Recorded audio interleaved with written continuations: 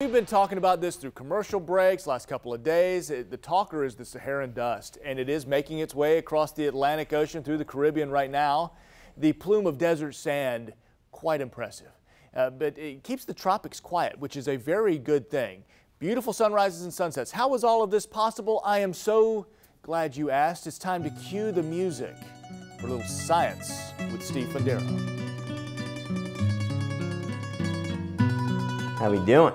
I've said it a few times in the past, and I'll say it again. Developing a tropical cyclone is kind of like making pasta.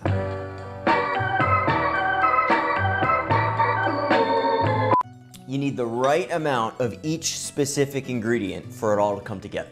Flour, egg, a little bit of olive oil, some salt, just a touch of water. And when we're trying to put together a tropical cyclone, and all the right ingredients gotta come into place. Temperature, dew point, air pressure, ocean temperature, instability, saturation in the air. And just like when we're making pasta dough, too much of one ingredient and not enough of the other, things get a little wonky. And over, I would say, the past 2 weeks or so, there's been a whole lot of one specific ingredient in the atmosphere, and that's dust. Yeah, dust from the deserts of Africa. So you see, this time of year, the trade winds really start to pick up. They move from east to west, blowing across the subtropics in the northern hemisphere. So this wind picks up all the dust, throws it into the atmosphere, carries it all the way across the Atlantic Ocean. All right, well, so what? Well, as you can imagine, dust in the atmosphere dries out the air. Drier atmosphere means harder for a tropical cyclone to develop. You see, tropical cyclones don't like dust in the atmosphere, just like our pasta here. See, if we had too much flour in the recipe, I wouldn't be getting nice spaghetti like this. Contrary to popular news headlines